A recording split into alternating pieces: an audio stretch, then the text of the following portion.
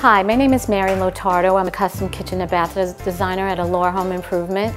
Today I'm going to give you my 5 tips on designing a kitchen and bathroom without becoming too trendy. Tip number 1.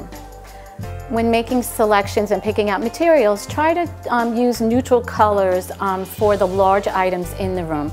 It could be for the kitchen cabinets or a vanity, or if you're doing full tile walls, you might want to pick a neutral color and then tie it in with some accents along the way. Tip number 2. Bring in colors that you love. Incorporate them through using your accent tiles, glass pendants, even metal finishes such as brushed nickel, oil rub bronze, appliances that could be in a stainless steel, and use them in the room to just bring in all the different colors that you love. Tip number 3. Use natural looking materials that are timeless. You could do this by using porcelain tiles that emulate limestone, slate, and marble.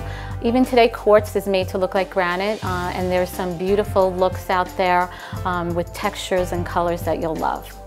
Tip number 4, don't be afraid of bringing in a wow factor. A lot of times using deco accents or having beautiful tile layouts, those are the things that you love most in the project when the project is finished. So don't be afraid to try something a little bit different that you'll love. Tip number 5, use a professional designer. You need somebody with experience who can take the colors you love and textures and create a project that you'll love for a lifetime. Thank you so much, and I hope you found my tips helpful. Please check back on our YouTube channel and website for more My 5 tips. Thank you.